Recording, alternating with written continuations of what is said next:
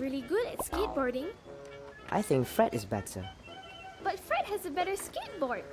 Fred always says he has a better skateboard, but I think he's just trying to sell more skateboards for his uncle's shop.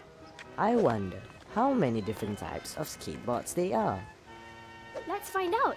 Hey, Barry. Wait for us. Come on, Susie. I wonder if they have pink skateboards. What's up, Penny? We were talking about skateboards. Really? You guys were talking about skateboards? I said that Fred was better than you are, but Susie says it's because he has a better board.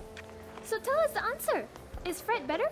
Well, Fred actually is better, but his type of board makes a big difference also. Interesting. There are actually different types of boards. Look at my board. See how the deck is bowed and curved a little? I thought it was just because of your weight caused it to bend. No, it's designed that way. But now look at Fred's board. See, his board has even more curve in the deck. Oh, that is interesting. But why? The more curve you have in the deck, the more control you can get, so you can do more difficult tricks. So why don't you have a board like Fred's? Those boards are more expensive. They're harder to make to put the right bend in them. I just couldn't afford one. What kind of board is that? That's a longboard. They're used for cruising. Can you do tricks on a longboard? Not really, but if you have a nice long slope, you can build up a lot of speed on a longboard. Interesting. Thanks, Barry. You taught me something new today. I don't think I'll take up skateboarding. Whatever. So, are we meeting at the money tree in the morning? I need to go to the bank in the morning, but I can go after we meet at the money tree. Cool! I need to go to the bank too. See you then.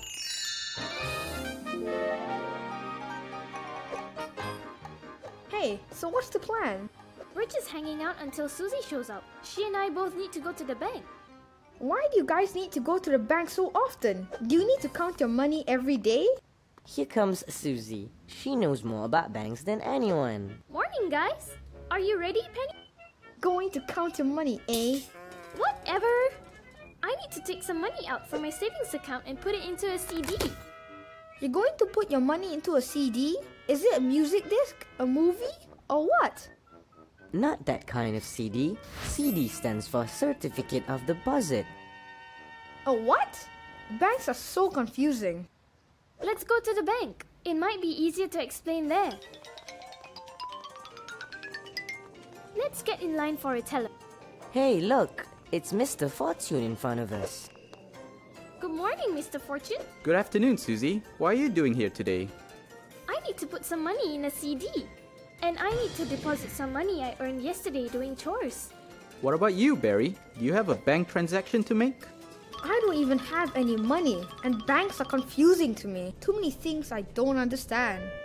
Well, let's see if I can help you understand them a little better. What would you like to know more about? I thought there were only two types of accounts, checking and savings. But Susie was talking about a CD.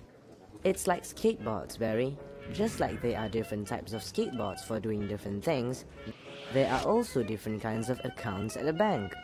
That's right, Sans, and each account has a different purpose. Like what? Well, a basic savings account is good for getting started saving money. There is no limit on how little or how much money you put into it.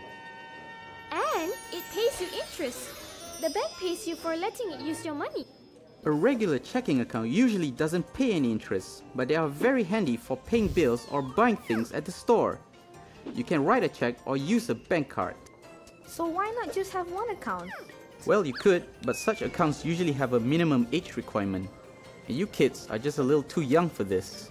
So, what's a CD then? A certificate of deposit. It's like a savings account. But you can't just withdraw your money anytime you want. Why would I want to put money in an account that I can't get it back? Oh, you can get it back, but you need to wait until it matures. That means the money has to stay in the account for a set amount of time, like 3 months to a year. Or even 2 years. And the sooner you start saving, the sooner you start earning more money.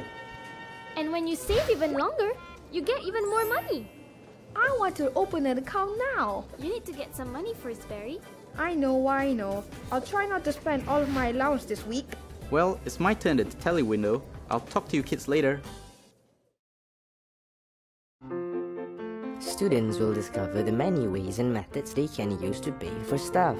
Each method has its own pros and cons. Paying by cash is the most common and oldest way. The good thing about paying with cash is that you are spending money that you have. Another method used especially when paying for a larger amount is by using cheques. To use cheques, you need to have a current account. This is a good method because you don't have to carry lots of money around. E-banking is becoming more and more famous these days as the technology has advanced over the years. They are able to pay for stuff from the comfort of their own home. Another method used is by borrowing through credit cards or loans. Even though this method allows you to buy stuff without paying first, there are risks involved. So, be very careful when you borrow money.